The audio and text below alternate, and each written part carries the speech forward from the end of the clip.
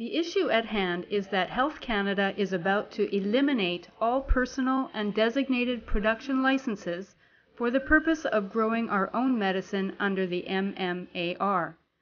Health Canada will, if successful, then only license large-scale commercial operators to produce our medicine at up to 4 times the current cost under the new MMPR.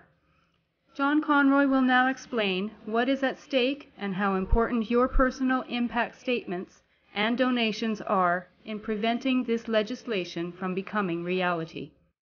A coalition is being formed against the repeal of the medical marijuana access regulations, particularly the personal production licenses and designated production licenses.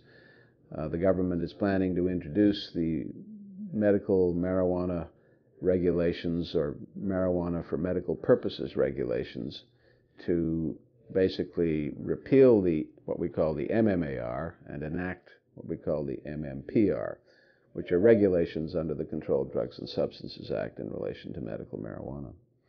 Jason Wilcox has been organizing the coalition against the repeal and established this coalition, and we have a web page and email contact. It's basically a coalition of persons and special interest groups coming together to examine what the facts are to determine the impact of the proposed new regulations on the existing holders of Health Canada licenses to use and cultivate.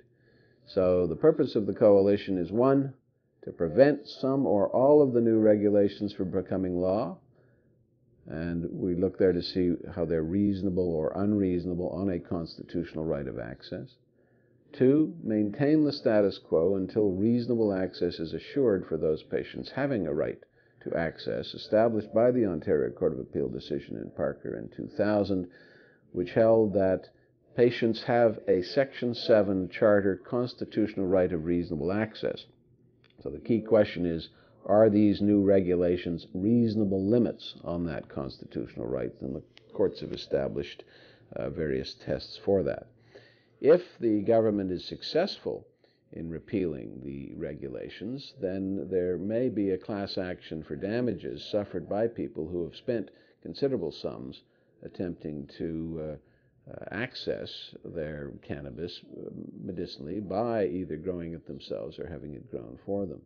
And the government resisted changes to that approach over these 10, 11 years. The Ontario Court of Appeal in the Parker case did say that they found that Mr. Parker needed marijuana to control his symptoms, and concluded that the prohibition on cultivation and possession was unconstitutional. However, there was no cultivation charge before the court. The court said, had there been a cultivation charge before the court, it would have come to the same conclusion as it did with respect to the possession, which was a right of reasonable access.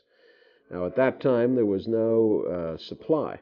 And, of course, since then, various supply methods have arisen, the big one over the last 10 years being the personal producers and the designated growers.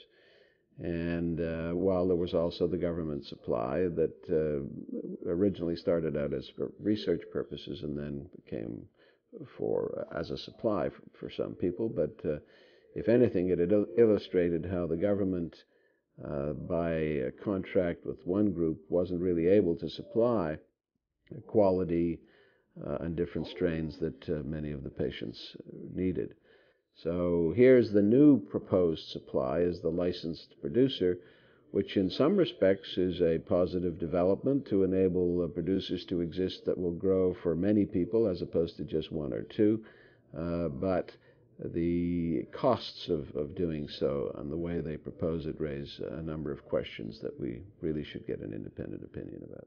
Going through the coalition is important because obviously I'm involved in all sorts of other cases and can't just be sitting in front of my computer or on the telephone for each call that comes in.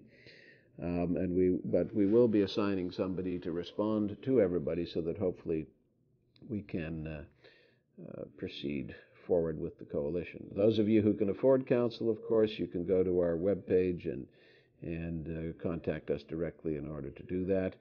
We are certainly advising people on all various aspects of what's gone on in the past and what's proposed in the future, and ways and means of trying to deal with what's being proposed.